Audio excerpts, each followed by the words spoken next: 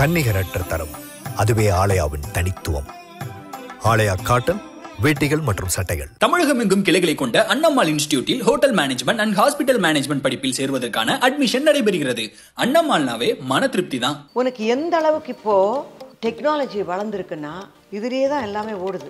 பாஷை புரியணும், இது தெரிஞ்சாதான் பண்ண முடியுங்கிறதே இல்லை. நான் தான் கேட்டேன், எவ்வளோ தடவை அழ முடியும், எவ்வளோ தடவை நம்ம வயிற்று பிடிச்சிட்டு இருக்க முடியும். இன்னெல்லாம் 2 டேக் 3 டேக் எடுத்தால் என்ன ஃபிலிம் சாப்பிட்ற, காலையில் பிரேக்ஃபாஸ்ட் சாப்பிட்லையா? நம்ம வந்து ரொம்ப சீரியஸாக டைலாக் பேசிட்டு தான் நேரம் வந்து நின்றுட்டு இப்படியே கண்ணுக்குள்ளே வைப்பார். இல்லை அது சேஷ்டையெல்லாம் பண்ணுவார். நம்மளால் அழ முடியாது, ஒன்றுமே பண்ண முடியாது. சார் ஒரு கத்தல் போட்டோன்னே அங்கேருந்து டேரக்டர் நம்மளை கத்துவார். ஏம்மா கத்துனேன், இவர் என்னை பார்த்து இப்படி கலாட்டெல்லாம் பண்ணுறாருன்னு. அவர் கலாட்டா பண்ணால் நீ ஏன் அவரை பார்க்குறேன், அவரை தானே பார்த்து நான் நடிக்கணும் அப்படின்றது. சாவித்திரிமா கோலு ஃபஸ்ட்டு டைம் வச்சும்போது எனக்கு இப்போது ஞாபகம் இருக்குது. தங்க ட்ரே, இவ்வளோ பெரிய தங்க கொலுசு, தங்க தட்டு, தங்க சந்தன பேலா, அப்புறம் குங்கும பரணி. அவரை நான் ஒரு கலாட்டா பண்ணியிருக்கேன் தெரியுமா? அது ஒரு இல்லை தப்பாக இருக்கும் கேட்டால். அவர்கிட்ட சார் நான் என்ன பண்ண, நானாக போய் சொல்வேன். நானும் என் கசன் சிஸ்டரும் போய்ட்டு, சார் நாங்கள் 2 பேரும் உங்களோட படுத்து உங்களோட தான் சார் எந்திரிக்கிறோன்னு. சித்து அப்படின்னு. சரி என்ன சார், என்ன சார் தப்பாக எடுத்துக்கிறீங்க அப்படின்னு கலாட்டா பண்ணோன்னே போய் இவன் சொல்கிறது பாரு, இவ இப்படி தான் ஏதாவது கேள்வி பண்ணுவா பிடிச்சிட்டுன்னு. சார் டு டெல் யூ, உனக்கு எந்த அளவுக்கு இப்போது டெக்னாலஜி வளர்ந்துருக்குன்னா இதுலேயே தான் எல்லாமே ஓடுது. பாஷை புரியணும், இது தெரிஞ்சாதான் பண்ண முடியுங்கிறதே இல்லை. மேட்ரு என்னன்னு புரிஞ்சுக்கிறாங்க, நல்லா ஒர்க் பண்ணுறாங்க. நான் அங்கே ஒர்க் பண்ணும்போது கூட நான் பார்த்தது அந்த என்னென்னா, வெப்பில் வந்து வெப்பும் சரி, இப்போ எல்லா இடத்துலையும் டிஜிட்டல் தானே, வேலை நமக்கு தான் அதிகம். அவங்க டேக் 2 டேக் 3 எத்தனை டேக் கேட்குறாங்களோ அத்தனையும் நம்ம பண்ணி ஆகணும். ஆனால் ஆக்சுவலாக நீங்களாம் டேக் 1 ஆர்டிஸ்ட், உங்களுக்குலாம் வந்து டேக் 2 டேக் 3லாம் இங்கே. இன்னொன்று சினிமாவில் இப்போ நிறைய ஒரு நாளைக்கு ஒரு ஷாட்டையே 20 தடவை 22 தடவை எடுக்கிறதா சொல்கிறாங்க. ஆர்டிஸ்ட்டுக்கு ரொம்ப கஷ்டம். ஆமாம், நடக்கிறது. நான் இப்போ கூட ரீசெண்டாக பார்த்தேன். ஏன்னா டெக்னாலஜி வளர்ந்துருச்சு, பார்க்கும்போது எல்லாருக்கும் ரொம்ப அழகாக ஊகுன்னு இருக்குது. பட் ஆர்டிஸ்ட்டுகளுக்கு வந்து கொஞ்சம் ஸ்ட்ரெயின் ஆறுது. ஏன்னா இங்கே ஒரு கேமரா, அங்கே ஒரு கேமரா, மொனட்டனியாக வேறு ஆகிடும் இல்லையா? மொனாட்டனஸ் தான். அதே டைலாகை திருப்பி. நான் தான் கேட்டேன், எவ்வளோ தடவை அழ முடியும், எவ்வளோ தடவை நம்ம வயிற்று பிடிச்சிட்டு இருக்க முடியும்னு. சில பேர்கிட்ட முதல்லையே நான் சொல்லிடுறது, உங்களுக்கு நீங்கள் வந்து டிஜிட்டல் எடுக்கிறதுனால உங்களுக்கு பெரிய செலவோ கஷ்டமோ இல்லை. நீங்கள் எடுத்துக்கிட்டே இருந்தீங்கன்னா எங்களுக்கு தான் எங்கள் எனர்ஜி செலவு. எங்களுக்கு எனர்ஜி மட்டும் இல்லைக்கா, அந்த ஒரு பர்ஃபார்மன்ஸ் அந்த ஃபர்ஸ்ட் டேக்கில் வருது போயிடும். அது எல்லாமே ஃபஸ்ட்டு செகண்ட் மேக்ஸிமம். முன்னெல்லாம் 2 டேக் 3 டேக் எடுத்தால் என்ன ஃபிலிம் சாப்பிட்ற, காலையில் பிரேக்ஃபாஸ்ட் சாப்பிட்லையா, அந்த மாதிரிலாம் ஒரு ஞாபகம். கண்டிப்பாக. ஐயோ அவங்க சாப்பாடு போட்டு அனுப்புப்பா, இல்லைன்னா இங்கே வந்து டேக் எடுப்பாங்க. ஏன்னா ஃபிலிம் அவ்வளோ காஸ்ட்லி. நம்மளும் ரொம்ப, அதாவது நீங்களும் ரொம்ப கான்ஷியஸாக இருப்பீங்க இல்லையா? பெரிய பெரிய ஆர்டிஸ்ட் அவங்க முன்னாடி செகண்ட் டேக் போயிடக்கூடாதுங்கிறதுல அது நேரம் சிவாஜி. ஆனால் இவங்க ரொம்ப அட்டகாசம் பண்ணுவாங்க. இவங்க என்ன பண்ணுவாங்கன்னா, ஆப்போசிட்டில் வந்து ரொம்ப ஒரு சீரியஸ் சீன்னா அக்கா வந்து இந்த பக்கம் சிரிச்சு அவங்கள அப்செட் பண்ணி, ஆனால் ஒரு செகண்டில் உடனே அழுக கொண்டு வந்துடுவீங்க. அது எனக்கு நல்ல ஞாபகம் இருக்குது. ஏவிஎம்மில் ஜெய்சங்கர் அங்கிள் வந்து பயங்கரமாக திட்டுவார், ராட்சசி ராட்சசி. இந்த பக்கம் நான் நின்றுட்டுருக்கேன், ஏத்தாப்புல என்னை சிரிக்க வச்சுட்டு அடுத்த ஷாட்டில் உடனே அழறா, எனக்கு அப்படி உடனே வரமாட்டேங்குது அப்படின்னு. நாகேஷ் சார் பண்ணி எனக்கு அது அப்படியே பழகிடுது. நம்ம வந்து ரொம்ப சீரியஸாக டைலாக் பேசிட்டு தான் நேரம் வந்து நின்றுட்டு இப்படியே கண்ணுக்குள்ளே வைப்பார். இல்லை அது சேஷ்டையெல்லாம் பண்ணுவார். நம்மளால் அழ முடியாது, ஒன்றுமே பண்ண முடியாது. சார் ஒரு கத்தல் போட்டோன்னே அங்கேருந்து டேரக்டர் நம்மளை கத்துவார். ஏம்மா கத்துனேன், இவர் என்னை பார்த்து இப்படி கலாட்டெல்லாம் பண்ணுறாருன்னு. அவர் கலாட்டா பண்ணால் நீ ஏன் அவரை பார்க்குற, அவரை தானே நான் நடிக்கணும் அப்படின்றது. அப்போ இருந்த ஒரு செட் ஆஃப் ஆர்டிஸ்ட், அப்போ இருந்த ஒரு அந்த யூனிட்டி, அந்த ஒரு பாசம், அந்த பாசம் இப்போ இருக்கா பாப்பி? எனக்கு தெரியல. இப்போ தான் கேரவன் ஆயிடுச்சு இல்லைக்கா, யாரும் யாரு கூடயும் பேசுறது ரொம்ப கம்மியாயிடுச்சு. மிந்தி வந்து வீட்லேயே கீழே இருந்து மேலே வந்து குழந்தைங்க இப்படி தான் அம்மா அனுப்புது, எப்படி இருக்கு அம்மா, எனக்கு சாப்பாடு வேணும், நீ வரியா வரலையா, ஏன்னா கத்த வேண்டாம், எதுக்குமா கத்துற அப்படின்னும். அதனால இதில் போயிடுச்சு. எழுத்தாளர் சுஜாதா ஒரு தடவை எழுதினார், ரொம்ப அழகாக எழுதியிருந்தார். அவரோட இதில் ஒரு காலம் வரப்போகுது, பக்கத்து ரூம்லேயே தான் பையன் இருப்பான், ஆனாலும் நீங்கள் மொபைலில் தான் அவனை கூப்பிட்டாகணும் வரியாப்பான்னு கேட்கறதுக்கு, அவங்ககிட்ட பர்மிஷன் வாங்கணும்னு அவர் எழுதினார். நான் சிரித்தேன்.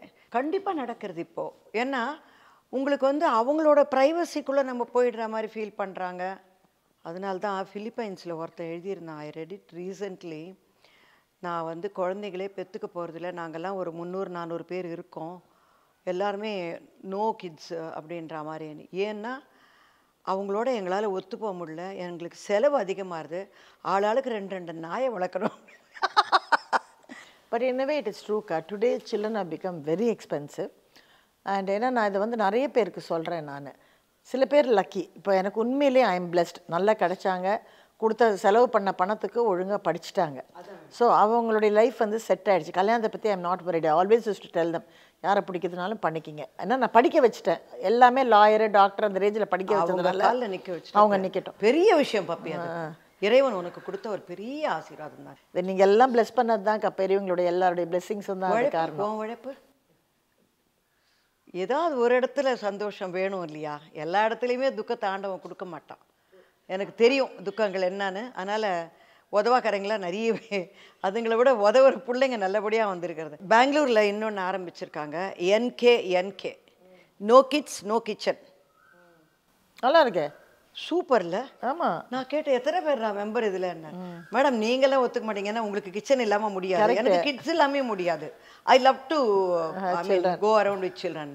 ஏன்னா கிச்சன் இருக்கிற ஃப்ளாட் வாங்கினா அதை சின்னதாக பார் பண்ணிக்கிறாங்க சில பேர் அதையும் வீட்டுக்குள்ளே சேர்த்துக்கிறாங்க. எதுக்கு கிச்சன்னு கேட்குறாங்க அவங்க.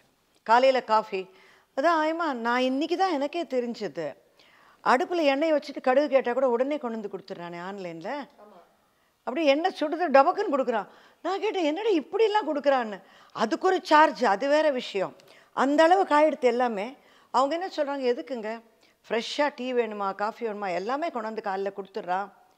அப்புறம் நீ என்ன ஒரு பொண்டாட்டி, அப்புறம் அவன் என்ன புருஷன். we are just living, I am earning more than him.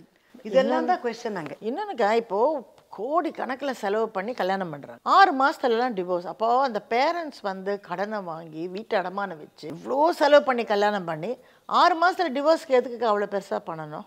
So I tell எனக்கு அந்த கல்யாணங்கள்லேயே இப்போ பிடிக்காது என்ன தெரியுமா, எல்லாமே டான்ஸ் ஆடுதுங்க. ரொம்ப தாங்க முடியல, ரொம்ப தாங்கலை. எங்கள் வீடுகள்லேயே நடக்கிறது. ஒரு ரிசப்ஷன் சாதாரணமாக இந்த பிராமின் ஹவுஸ் ஹோல்டெல்லாம் அது நடக்கவே நடக்காது. இங்கே கல்யாணம் பண்ணியாச்சு, வேலூரில் ரிசப்ஷன் வச்சுருக்காங்க பொண்ணு வீட்டில். சரி என்னடி யாருமே வரல. நான் என் தங்க எல்லாரும் கசின்ஸ் எல்லாம் நின்று பார்த்துனே இருக்கோம். ஒரு பக்கம் மழை வேற கொட்டுறதுன்னு பார்த்தா டமுக்கு டப்பா டப்பா டுப்பான்ட்டு அந்த பாட்டிலேருந்து எல்லாமே டான்ஸ் ஆடின்னு வருது. பொண்ணு மாப்பிள்ளையும் ஆடுவாங்க. பொண்ணு குரூப்பு மாப்பிள்ளை நம்ம வீட்டு பையன். அவன் பயந்துன்னு உட்காந்துருக்கான். ஏன்னா அவன் வந்து இஸ் ஒர்க்கிங் இன் யூஎஸ். அவன் வந்து கல்யாணம் பண்ணி போனால் போகிறோம் எனக்கு பொண்டாட்டி அனுப்புங்கன்றான். ஏன்னா 33 வயசு ஆன உடனே அவனுக்கு என் பொண்டாட்டி அதுவே இருந்தான். இருடா அனுப்புறேன்டா அவசரப்படாதே கலாட்டா பண்ணிட்டு இருந்தோம். அந்த பொண்ணோட அம்மா அப்பா அத்தை பாட்டி ஒரு கும்பலை. நான் தப்பாக நினைக்கக்கூடாது, ஏதோ தப்பாக எடுத்து போல இருக்கு, இப்படி ஒரு மோளம் அடிக்கிறாளே, யார் வீட்டில் அடிக்கிறான்னு கேட்டேன். ஐயோ இங்கே தான் டான்ஸ் ஆடின்னு வருதுன்னு. யார் டான்ஸ் ஆடுறதுன்னா அந்த கூட்டம் டான்ஸ் ஆடின்ட்டு அப்படியே மேடைக்கு வந்து நின்றுட்டு. நான் ஐயே இதுக்கெல்லாம் என்ன இப்படி குதிக்கிறது. அந்த பாட்டி பயங்கர எந்து. அப்படி அவங்க அன்னைக்கு தான் அவுத்து விட்டா மாதிரி இருந்திருக்கும். அவங்களுக்கு உயிர் போயிருந்தேன்னா அவ்வளோதான் கதை. இதே மாதிரி ரியலி ஐ டெல் யூ, நம்ம மீட்டிங் வந்து ரொம்ப நாள் கழிச்சு பேச. ஏன்னா எப்போ பாரு ஏதாவது ஒரு பிரச்சனைக்கு தான் பேசுவோம் நம்ம. என்னாச்சு பப்பி, இவன் செத்து போயிட்டானமே, என்னாச்சு பப்பி அதான் எடுத்தாமே, பப்பி வெள்ளம் வந்துருத்து என்னடி பண்ணி. ஐயோ அந்த வெள்ளத்தை சொல்லியா நடிகர் சங்கம் டைம்ல அந்த மெட்ராஸ்ல ஒரு வெள்ளம் வந்தது பாருங்க. அக்கா வீடு வந்து ஃபுல்லா தண்ணி. அக்கா போட்ல வந்தாங்க 2015. ஹால்ல இவ்வளவு வரைக்கும் 6 அடிக்கு தண்ணி. போட்ல உங்க நாய்க்குட்டியோட போட்ல 2 நாயும் மேலே போட்டுக்கிட்டோம். ஒன்றை வந்து அனுப்பிச்சி விட்டுட்டோம். அப்போ தான் மாசுதான் வண்டி அனுப்பிச்சி விட்டார் எங்களுக்கு. அதாவது எதிர்பார்க்கவே இல்லை அப்படிலாம் வரும்னு சொல்லி. நம்ம வந்து ஒரு 10 நாளாக அது போயிட்டே இருக்குது. அதை ரொம்ப நிதானமாக அங்கேருந்து ஃபோன் பண்ணி நம்மள சில கூட்டம்லாம் இருக்கு. உங்கள் வீட்டில் கரண்ட் இருக்கா, என்னமோ இல்லைன்னா நான் ஹெல்ப் பண்ண போகிறேங்கிற மாதிரி. இல்லை வீட்டில் அடுத்தவங்க வீட்டில் இல்லைன்னா சந்தோஷம். அவன் உனக்கு இல்லையா ரொம்ப சந்தோஷம். அந்த மாதிரி தான். ஒரு 2-3 நாள் நினச்சின கரண்ட் இல்லை, நாங்கள் ஜென்ரேட்டர் போட்டிருக்கோம், இப்போ மழை அதிகமாக இருக்கிறதுனால கட் பண்ணிட போகிறோம் அப்படின்னு. அன்றைக்கி முள்ள தண்ணி வந்தோடனே இவர் ரொம்ப பிளான்டாக என்ன பண்ணார், பல மேட்டர்ஸ் வீணை பாபா ஃபோட்டோ பூஜை விஷயங்கள் எல்லாத்தையும் எடுத்துகிட்டு மாடியில் ஷிஃப்ட் பண்ணிட்டார். நான் சொன்னேன் முதல்ல அந்த சர்வெண்ட் வச்சு எனக்கு இந்த 2 சிலிண்டரை மேலே ஏற்று மளிகை ஏற்றிடு, என்ன வேணாலும் எக்கெடுக்கிட்டு போட்டால் சமைச்சு சாப்பிட்டுக்கலாம் நம்ம. ஏன்னா அது ஒன்று பண்ணிட்டா ஈஸி இல்லையா. முதல்ல சாப்பிட்டுட்டா மற்ற வேலையை பார்த்துக்கலாம், யாருமே பட்டினி கிடக்க மாட்டாங்கன்ட்டு எல்லாத்தையும் ஏற்றி விட்டுட்டோம். ஆனால் அந்த அன்றைக்கி மறுநாள் அது அடியிருக்கேன், அந்த கதவை உடச்சின்னு உள்ளே வந்துடுது தண்ணி. அந்த டீ கூட்டை பட்டார்னு அடித்து உள்ளே வந்துடுது. எக்ஸ்பீரியன்ஸ் பார் லைஃப்பில் நம்ம வாழறதே ஒரு பெரிய எக்ஸ்பீரியன்ஸு. கோவிட் பார்த்தாச்சு, வெள்ளம் பார்த்தாச்சு இல்லையா, மில்லினியம் பார்த்தாச்சு, எல்லாம் பார்த்தாச்சு. அப்போ நினைக்கும் போது thank you God I have seen enough, take me to some other place next birth அப்படின்ற மாதிரி கேட்க தோணும் நமக்கு. Life is such. உங்களுக்கு வந்து அந்த ஸ்பிரிச்சுவல் கனெக்ஷனுங்கிறது எப்போ ஆரம்பிச்சது? Is it after that Satya Sai play? சைல்ட்ஹுட்லேருந்து நமக்கு வீட்லேயே அந்த மாதிரி தானே பேக்ரவுண்டு. ஐ ரிமெம்பர் அம்மா வந்து 1960 வீட்டில் பெருசாக கொலு வச்சுருக்கோம். அப்போது உங்கள் அம்மா வந்து வெத்தலைப்பாக்கு வாங்கிட்டு போகும்போது என்னை பாட சொல்லி லலிதா சஹஸ்ரநாமம் சொல்ல சொல்லி அதில் 2-3 ஃப்ரேசஸ் நான் பாடினேன். ஐ ரிமெம்பர் சாவித்திரிம்மா கூட இருந்தாங்க அப்போது. அது அப்போத்துலேருந்தே உண்டு அந்த நம்மளை பார்த்துட்டு பண்ணாங்க போய் ஆமாம் விஜி திருண்டாக இருந்தது, அதுவும் நான் வைக்கணும்னு தான். ஸோ எங்கள் அம்மா வந்து ஆளை அனுப்பிச்சு கூட ஹெல்ப் பண்ணுங்கன்னாங்க. அவங்க அதுக்குள்ளே வச்சாங்க. சூப்பர். சாவித்திரிம்மா கோலு ஃபஸ்ட்டு டைம் வச்சபோது எனக்கு இப்போது ஞாபகம் இருக்குது. வெளியில் பெரிய வெள்ளி தட்டு ட்ரே. லைஃப்னா என்னன்னு யோசிக்கணும் பப்பி. வெள்ளின்றேன் தங்க ட்ரே. இவ்வளோ பெரிய தங்க ட்ரேயில் தங்க சந்தன பேலா, தங்க குங்கும பரணி, பூவெல்லாம் வச்சுட்டு இந்த குட்டி நிற்கிது. தலை இவ்வளோ நகையெல்லாம் போட்டு நம்மளும் போகிறோம். அதை பார்த்த உடனே நான் வந்து வீட்டில் அம்மாட்ட கேட்குறேன், அவங்க கோல்டில் வச்சுருக்காங்க, நம்ம ஏன் சில்வரில் வச்சுருக்கோன்னு. இல்லைம்மா அவங்க சாவித்திரிம்மா அவங்களுக்கு விருப்பம் அதனால் வச்சாங்க. இல்லை கோல்டில் வை, அதெல்லாம் நீ கேட்கக்கூடாது, எதுவோ அது இதுன்ட்டாங்கம்மா. அதுக்கப்புறமா last just 2 days prior to அம்மாஸ் சாவித்திரிம்மாஸ் demise கூட இருந்தேன் ஹாஸ்பிட்டலில். அவங்கள அங்கேருந்து ஷிஃப்ட் பண்ணதே நாங்கள் தானேம்மா. ஐயோ கொடுமை. அது ஒன்றும் இப்போ பேச விரும்பலை. இது இல்லை, பெங்களூரில் வந்து பிரபாகர்னு ஒரு நடிகர் இருந்தார், இறந்துட்டார். அவரும் நானும் ஷூட் பண்ணிட்டு இருந்தோம். நம்ம பிரபாகருங்கிறவர் வந்து நம்ம மேஜர் சுந்தரராஜன் இங்கே எப்படியோ அப்படி ஹிந்தியில் இதில் சாரி தெலுங்குல கன்னட பிரபாகர். அங்கே சௌகாரமாக இருந்தாங்க. ப்ரீவியஸ்லி சௌகாரமாக ஆஸ் யூஷுவல் சமையல் பண்ணி எல்லாருக்கும் ஸ்வீட்ஸ் கொடுத்து எல்லாம் கொடுத்துட்டு இருந்தாங்க. என்ன கேட்டாங்க, லக்ஷ்மி என்ன சாப்பிட்றேன்? அம்மா எனக்கு வெறும் ice cream and fruit. I will make it for you darling. அம்மா இன்னும் அப்படியே இருக்காங்க. சௌகாரமாக 91 பேசுனாங்க. கொடுத்தாங்க. சாவித்திரி வந்து ஏய் எனக்கு இன்ஜெக்ஷன் போடுறீன்றாங்க. அம்மா சும்மா இருங்கம்மா, நான்லாம் குத்த மாட்டேன், எனக்கு சுண்டல் கொண்டாடி எப்பவும் போல் அதிகாரம் பண்ணிக்கிட்டு அந்த அழகே அழகு. அதுக்கு மறுநாள் நாங்கள் கிளம்புறோம், நானும் கிளம்புறோம் உங்க கூட மெட்ராஸ்க்குன்னாங்க. She's collapse. அந்த கொலாப்ஸ் ஆனதுக்கப்புறம் கொண்டு அங்கே வீரசாமி இருந்தார், நம்ம ரவிச்சந்திரோட அப்பா. வீரசாமி ஆள்கிட்ட சொல்லிவிட்டு அப்போ இங்கே ஃபோன் பண்ணோன்னா ட்ரங்க் கால் போட்டு லைட்னிங் கால் போட்டு இங்கே பாலாஜி சார்கிட்ட சொல்லி அவங்கெல்லாம் சொல்லி அதுக்கப்புறம் பேக் பண்ணி ஒரு நிமிஷம் ஹாஸ்பிட்டல் போன போது எனக்கு அம்மா பார்க்குறேன், அங்கேருந்து ரீல் ஓடுது, ஃப்ளாஷ்பேக் ஃபுல்லாக ஓடி இதுதான் வாழ்க்கை, இது வேண்டாம் வேணும்னு கேட்கறதுக்கு யாருக்கும் உரிமை இல்லைங்கிறது தெரியுது. அவங்க என்ன நான் இப்படி தான் இருப்பேன்னு அவங்க கேட்டாங்களா? நீ கர்மான்னு சொல்லிக்கோ, என்ன வேணான்னு சொல்லிக்கோ. அவன் என்ன நிச்சயம் பண்ணுறானோ அவனோ அவளோ அதுவோ அது ஒரு கேரக்டர். அந்த கேரக்டர் இப்படியே போகணும், இப்படியே வரணும். ஸ்வீட்டஸ்ட். என்னை ரொம்ப நல்லா பார்த்துக்கோங்க. எனக்கு வந்து அவ்வளோ அன்பாக வெள்ளிக்கிண்ணத்தில் ஊட்டி விடுவாங்க. ஆமாம், அதெல்லாம் ஒரு இதுவே கிடையாது. ஒரு தான் நான் ஒரு பெரிய நடிகை அதெல்லாம் கிடையவே கிடையாது சாவித்திரிமாக்கு. விஜய் நானும் இப்போ வி ஆர் இன் கான்டாக்ட். வயசாகுதுன்னு ஏன் நினைக்கிறீங்க? கொஞ்சம் நடக்கிறதுக்கு கஷ்டமா இருக்கும். அது படிக்க உடம்பு வெயிட் ஏறி போச்சு. அதுக்கு வயசு இல்லை, ஹிருதயம் வந்து எங்கே தான் இருக்கு. நாம எங்கே இருக்குமா? நாம் வேலை பண்ணிக்கிட்டே இருக்கணும். ஒன்றும் இல்லைனாலும் ஏதோ ஒரு வேலை வீட்டில் பண்ணணும். 10 மணிலேருந்து 4 மணி வரைக்கும் வேண்டாம் வேலை பண்ண வேண்டாம். ராத்திரி படுத்து தூங்கிடலாம்.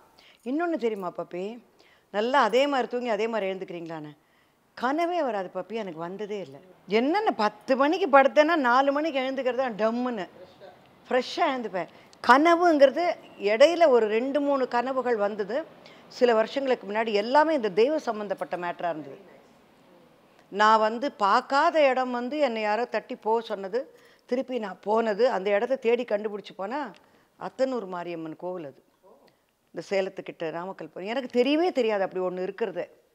என் கனவில் நடந்தது. அந்த மாதிரி 2 இடம் 2 விஷயம் எனக்கு நடந்தது.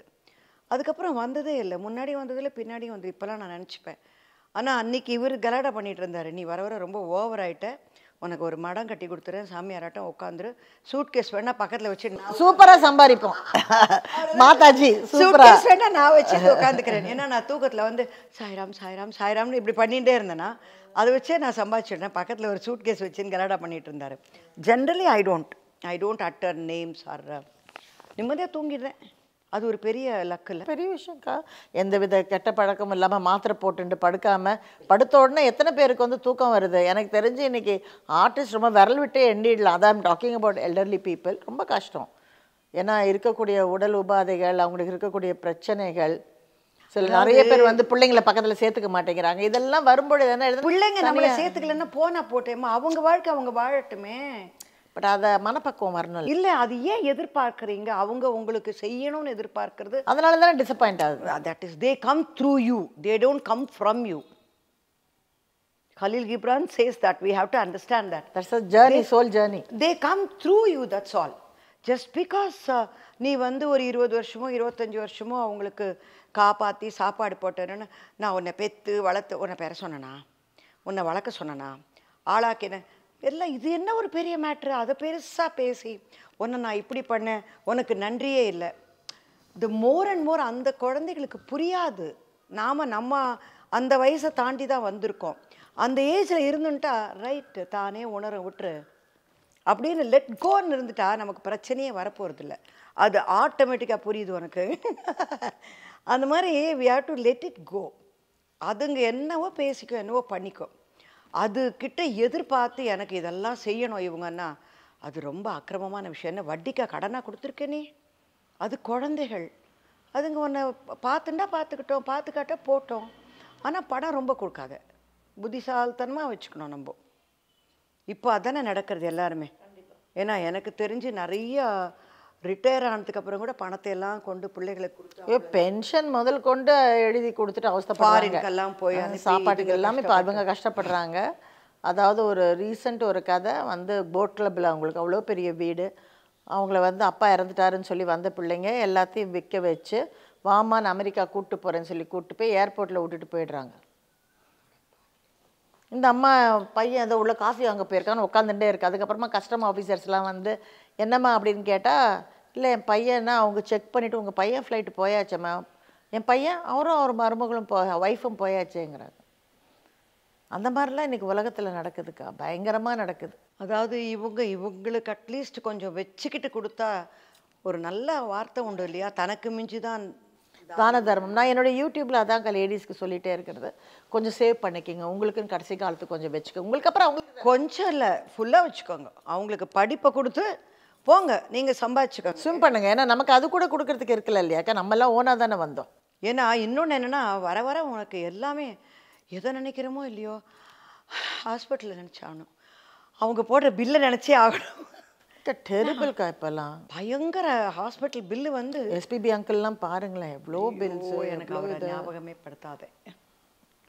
பாலு சார் ஞாபகப்படுத்தினா நேத்திக்கு ஒரு ஃபிலிம் லாஸ்ட்டாக அந்த ஆமாக்கா அந்த ஆவக்கா ஊர்கா சாங்கு என்ன பியூட்டிஃபுல். நானும் ஃபோன் பண்ணி அவர் ரொம்ப அப்ரிஷியேட் பண்ணேன். ரைட்டர் வந்து முந்தா நாள் தான் இறந்துட்டார். ப்ரொடியூசர் வந்து 6 மாதம் முன்னாடி போனார். தனிக்கலை பரணி எனக்கு ஃபோன் பண்ணி, அம்மா ரைட்டர் சனி போயாடு, யோ பாலு சார் போயிட்டாரு, ப்ரொடியூசர் போயிட்டான், ரைட்டர் போயிட்டான், என்ன சொல்ல வர, நீ போயிட்டு பேசாத, நான் போகிறதா இல்லை அப்படின்னு அதான் சொன்னேன். அவங்களுக்கும் வேணும்னு நிச்சயம் பண்ண. ரைட்டர் இஸ் ஹார்ட்லி 72, 73 அவர் போயிட்டார். அவர் அந்த சாங் ரொம்ப அழகாக இருந்ததுக்கா, ரொம்ப யதார்த்தமாக அவங்க 2 பேரோட, அவரும் நல்லா பண்ணார், நீங்களும் ரொம்ப ரொம்ப ரொம்ப யதார்த்தமாக இருந்தது அந்த சாங். மேக்ஸிமம் படங்கள் பாலு சாரோட நடித்த நடிகை நானாக தான் இருக்கும். ஓ தெலுங்கு தமிழில் ஏதோ 2 பண்ணோம், அது அப்படியே நின்று போச்சு. Kannada we have done and ஒரு ஒண்டர்ஃபுல் அண்டர்ஸ்டாண்டிங், கெமிஸ்ட்ரி ரொம்ப பியூட்டிஃபுல்லாக இருக்கும். அதுவும் இந்த படத்தில் 2 பேர் தானே, வேறு யாருமே கிடையாது, ஆளே கிடையாது. ஒரு கண்ணுக்குட்டி, நாங்கள் 2 பேர், அந்த கண்ணுக்குட்டி இறந்துரும். அது அந்த சப்ஜெக்டே ரொம்ப நல்லா இருந்தது. அந்த மாதிரி கன்னடத்தில் பண்ண படங்கள் எல்லாமே ஆரளவுக்கு ஹிட் ஆகிடுச்சு. பாலு சார் இப்போ நினச்சா அவர் வந்து சொன்ன ஒரு விஷயம் எனக்கு ஞாபகம் இருக்குது. லக்ஷ்மி, நம்ம ஒரு இப்போது I am 70, you are in 60s, we are doing this film. ஏய் என் வயசை போடாத. அதுக்கப்புறம் when I will be 80, you will be somewhere in 70s, we will do a different subject அப்படின்னாரு. எவ்வளோ கனவுகள் இல்லை. அவரை லாஸ்ட்டாக வந்து அவரோட பர்த்டே நேரத்தில் நான் கூப்பிடுறேன், நான் வந்து பார்க்கணுன்னு. వద్దు బుద్ధి లేకపోతే அப்படின்னாరు. సార్ మీరు ఎక్కడున్నా వస్తాను సార్. నో హాస్పిటల్ రాకూడదు, just mind your business, none of you are coming. I'm okay I come back. அதே தான் அவருக்கு அந்த அவ்வளோ கோவம் வந்து அதே தான் பேசினார். நானும் வந்து கோச்சிக்கிட்டார். நானும் ஜூன் தானே அவருடைய நெக்ஸ்ட் டேட். நான் அவர் ஜென்ரல் அவ்வளோ கோச்சிக்க மாட்டார், ரொம்ப சாஃப்டாக எனக்கு 2 சீரியல் ஆக்ட் பண்ணார் சொன்னார். அவர் ரொம்ப சாஃப்டாக பேசுகிறவர். அன்றைக்கி ஏன் லட்சமான்றவர் ஒத்து சார் ப்ளீஸ். அப்புறம் I called Charan and set. Charan set அம்மா யார்கிட்டையுமே நான் வர வேண்டான்றாரு, எல்லாரையும் பேச வேண்டாங்கிறாருன்னு. லாஸ்ட்டாக போய் பேசணுன்னு போது கூட வரக்கூடாது, ஹாஸ்பிட்டலுக்கு வர வேண்டாம்னு சொல்லு, இட் இஸ் அன்னெசரி இதுன்னார். அது இப்போ நினச்சா கூட சில வேதனைகள் வந்து இல்லைக்கா. அவருக்கு என்னென்னா அந்த இதில் யாரும் தன்னை பார்க்க வேண்டாம். சில சமயம் என்ன ஆயிடுதுன்னா ஒரு கெத்தாக பார்த்து அன்பாக பேசி அவருக்கு வந்து ரொம்ப அந்த இது உண்டு. யாரும் வராதிங்க, உங்களுக்கு அது பிரச்சனை ஆகிடக்கூடாது. அதுதான் அவர் சொன்ன வார்த்தைகள். நான் வீட்டுக்கு வருவேன், நான் வீட்டுக்கு வந்துடுவேன், நான் வீட்டுக்கு வந்துடுவேன்னாரு. நம்மளால் போய் பார்க்க கூட முடியல லாஸ்ட் ஸ்டேஜில். இதெல்லாம் வேதனையோட ஒரு உச்சக்கட்டங்கள். ஏன்னா கோவிட் பீக்கில் இருந்த நேரம், மழை பெய்யுது, கூட்டமாக இருக்குது, வராதிங்கன்ட்டாங்க. You are also senior citizen. அது வேறு ஒன்று சொல்லிவிடுவாங்க அப்பப்போ யூ ஆர் சீனியர் சிட்டிசன். வராதேன்னு சொல்லிட்டாங்க. எனக்கு I felt that I have not done justice to my friend. Wonderful soul. அத்தனை படங்கள் ஒன்றா நடித்து நாங்கள் எல்லாம் ஒரு குரூப்பாக வாட்ஸ்அப் குரூப்பே நாங்கள் நல்லாயிருக்கோம். எல்லாருமே ஒரு சங்கீதத்தில் இதில் இன்வால்வ் ஆனவங்க ஒருத்தருமே பலவிதமான இன்ட்ரெஸ்டிங் மேட்டர்ஸ் போடுவோம். அட் த சேம் டைம் எல்லாரும் அவரை பாவான்னுவாங்க, நான் மாத்திரம்தான் பாஸ் பாவான்னு கூப்பிடுவேன். ஆனால் he is the pass for my அட்மின்ங்கிறதுனால கலாட்டா பண்ணுறது. அவர் தாங்க பாஸ் நம்ம யூனிட்டுக்குன்ட்டு. அவர் இவ அப்படியே நைஸாக பாஸ்ன்னு கலாட்டா பண்ணி என்ன ஏதோ பண்ணுறா இவோ அப்படிம்பாரு. எனக்கு இன்றைக்கும் நினச்சா எங்கேயோ இருக்கார், இங்கே தான் கேட்பாரோ அப்படின்னு. அதெல்லாம் great souls. I'm so lucky to be associated with great. என்ன மாதிரி பாட்டு, அவருடைய பாடல்கள் கேட்காம என்னுடைய நாள் வந்து கடந்ததே கிடையாது. அவரை நான் ஒரு கலாட்டா பண்ணியிருக்கேன் தெரியுமா, பிரம்ம முராரி. இல்லை தப்பாக இருக்கும் கேட்டால். அவர்கிட்ட சார் நான் என்ன பண்ண, நானாக போய் சொல்லுவேன், நானும் என் கசன் சிஸ்டரும் போய்ட்டு சார் நாங்கள் 2 பேரும் உங்களோட படுத்து உங்களோட தான் சார் எந்திரிக்கிறோன்னு சித்து அப்படின்னு. சரி என்ன சார் என்ன சார் தப்பாக எடுத்துக்கிறீங்க அப்படின்னு கலாட்டா பண்ணோன்னே போய் இவன் சொல்கிறது பாரு, இவ இப்படி தான் ஏதாவது கேலி பண்ணுவா பிடிச்சிட்டுன்னு. சார் காலையில் எழுந்துக்கும் போது உங்களோட சுப்ரபாதம் கேட்குறோம், அப்புறமா வந்து சிவாஷ்டகம் எல்லாம் கேட்குறோம், அப்போ உங்களோட தானே எழுந்துக்கிறோம், அதுதானே எங்களுக்கு இது படுக்கும்போது உங்களோட சினிமா பாடல்கள் கேட்டுன்னு தானே சார் படுக்கிறோம், அப்புறம் நீங்கள் தான் சார் இது ஏன் சார் தப்பாக நினைக்கிறீங்க. இவ பயங்கரமாக இப்படியே சொன்ன, இவ ரொம்ப பயங்கரமான. ஆனால் நீங்கள் ஈவன் ஷூட்டிங்கில் கூட எல்லாரையும் பயங்கரமாக கலாய்ப்பீங்கக்கா. அந்த டைமில் நல்ல நாட்டின்னா நீங்கள் பயங்கர நாட்டி அந்த டைமில் இருக்கிறது அவ்வளோதானேடா. ஏன்னா இப்போ சில சமயத்தில் யோசிக்கும் போது how you mist any thing as a டீனேஜர்னா, of course 16-17 வந்தாச்சு. நானே அப்படின்னா நீ தவழ்ந்துட்டே நேரம் வந்து அப்படியே ஷூட்டிங்கில் வந்துட்டு அப்புறம் நீ எவ்வளோ மிஸ் பண்ணியிருக்கணும். அந்த 16-17 டீனேஜராக இருக்கும்போது இருந்தது எல்லாமே முடிஞ்சுது. ஸ்கூல் முடிஞ்சு S I am going to act அப்படின்ட்டேன் நான். I don't know why I set that. It's a destiny. Law college போகிறேன்ட்டு ready ஆகிட்டு எங்கள் தாத்தா இதான் சொன்னார், இவன் மாத்திரம் லாயர் ஆனான்னா அடுத்தது இவன் சுப்ரீம் கோர்ட் லாயர் ஆகிடுவான், எவன் இவனை உருட்டுவாளோ தெரியாதுன்னார். நான் சொன்னேன் I will do my BA and then I go to PL. காலேஜில் சீட்டுக்கெல்லாம் பேசியாச்சு. I don't know why I came. I set I am going to act. இது வந்து நான் அவார்டு ஸ்கூலில் வந்து ஆல்ரவுண்ட் டேலண்டட் ஷீல்டுக்கு வாங்குகிறேன். நெடுஞ்செழியன் எக்ஸ் மினிஸ்டர் அவர் சார் கொடுக்குறாரு எனக்கு. அவர் என்ன ஒரு கையில் பிடிச்சிட்டாரு, என்னோட இன்னைக்கு எஸ்பிஎல் ஷீஸ் இன் கேனடா, அவளை இன்னொரு கையில் பிடிச்சிட்டாரு. இந்த 2 பிள்ளைங்களும் இங்கேயே இருக்கலாம், ஏன்னா திருப்பி இதுங்களே வருது வாங்குறதுக்கு. 2 பேரும் இங்கேயே இருங்கன்னாரு. I still remember that. அப்போ கூட I was thinking S law college போகணுன்னு. எல்லாம் ரெடி ஆச்சு. கொஞ்சம் நேரம் கழிச்சு அங்கே நேஷ்னல் ஆந்தம்லாம் பாடுறதுக்கு முன்னாடி மிஸ் வந்து ஸ்பீச் கொடுக்குறாங்க. நாங்கள் உட்காந்துருக்கோம். ஃப்ரெண்டு பக்கத்தில் உமானவர்த்தி அவள் கேட்குறா, Lakshmi what are your plans அப்படின்னா. I am going to act. வாட்னா 5 minutes back I said I am getting it. I decided law college போகணும், நான் லாயர் ஆகணும். I am going to be in a bigger level. இப்போ நான் doctor, judge, your ஆனர்னு எத்தனை பண்ணியாச்சு. But I am not judgemental. That's what I am happy about it. And அந்த நேரத்தில் எனக்கு அந்த தாட்ஸ் வந்தது, அதுதான் கர்மாங்கிறது. அந்த நேரம் அந்த வாயில் அந்த கர்மா உட்காந்து பட்டுன்னு விழுந்தது. நான் ஜெயிப்பேன், நான் ஜெயிக்க மாட்டேன், நான் ஒன்றும் தெரியாது. உண்மை சொல்லணும்னா இதில் என்னை பார்த்துட்டு இப்போ நம்ம ஜெயகாந்தன் சார் பார்த்துட்டு ஜீவனாம்சத்தில் என்னை புக் பண்ணுறாங்க. டெஸ்ட்டெல்லாம் எடுத்து செட்டுக்கு வந்த உடனே என்னை பார்த்தவங்க, என்னது இந்த பிள்ளைய போட்டிருக்கீங்க, ஒல்லியாக இருக்குது, வெள்ளையர்னு, எங்கேயாவது நார்த்தில் வேணால் இது நடிக்கலாம், இதெல்லாம் மூஞ்சி சவுத் மாதிரியே இல்லையே எதுக்கு அப்படின்ட்டாங்க. யாரெல்லாம் இங்கே நல்லா இல்லைன்னு சொன்னாங்களோ அவங்களாம் நல்லா வந்துடுவீங்க. முத்திரை குத்திட்டாங்கம்மா, அந்த படம் பாதி படத்தை கூட முத்திரை குத்திட்டாங்க. இந்த பொண்ணுலாம் தேராதுங்கன்ட்டு. என் காது படவே சொன்னாங்க, நீலாம் தேர மாட்டே அப்படின்னு. நீ காசு போட்டியா? போடல, உனக்கு என்ன கவலை, உம்பேலையை பார்த்துட்டு போ. வாய் வேறீங்களா? ஆமா, பின்ன ஒரு பெரிய போட்டோகிராஃபர்மா அவன். தெரியுது, புரிஞ்சிச்சு யாரும் சொல்றீங்க. Okay okay. ஜெய் பின்னாடி சுத்திட்டுவான். நீயா காசு போட்ட? போடல, வாய் மூடிட்டு நீ போன். ஐயோ, இதுக்கு இவ்வளோ வாய் வேற பளிச்சுன்னு வேற பேசுதுன்னு. எனக்கே கண்டினியூ பண்ணுங்கிற ஆசை என்னன்னா, வீட்டில் பன் பட்டர் ஜாம் வாங்கி கொடுக்க மாட்டாங்க. ஏன்னா பன்னு சாப்பிட்றது வந்து இட் இஸ் ப்ரோஹிபிட். ஆமாம், ஏன்னா மைதா இட்ஸ் நாட் குட் ஃபார் பாடி. அங்கே கிடையாது, ஏன்னா அதில் தான் எக் இருக்குங்கிறதுக்காக. நோ. அண்ட் ஐஸ்கிரீம் வாங்கி தர மாட்டாங்க. இங்கே வந்த உடனே ஷூட்டிங்கில் அது காமன் பன் பட்டர் ஜாம், ரொம்ப காமன். அந்த ஐஸ்கிரீம் வந்து நிறைய கொடுக்க மாட்டாங்க, உங்களுக்கு கொடுத்தாங்கன்னா பெரிய விஷயம். அது அதாவது இப்போது எனக்கு ஐஸ்கிரீம் வேணும், கொடுத்து தொலைடா, அந்த மாதிரி தான். இல்லைன்னா அங்கே போய் அது ஃபிலிம் சாப்பிட்டதுன்னான்ற மாதிரி. தன்னிகரற்ற தரம், அதுவே ஆலயாவின் தனித்துவம்.